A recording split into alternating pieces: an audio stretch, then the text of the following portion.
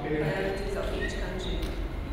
The United States believes that the U.S.-Egypt partnership is going to be strongest when Egypt is represented by an inclusive, democratically elected civilian government based on rule of law, fundamental freedoms, and an open and competitive economy.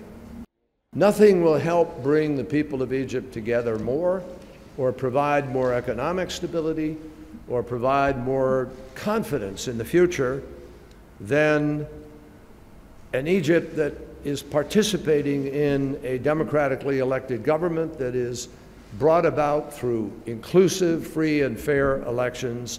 And we will support the interim government and the Egyptian people in that end. And we discussed the need for all violence to end.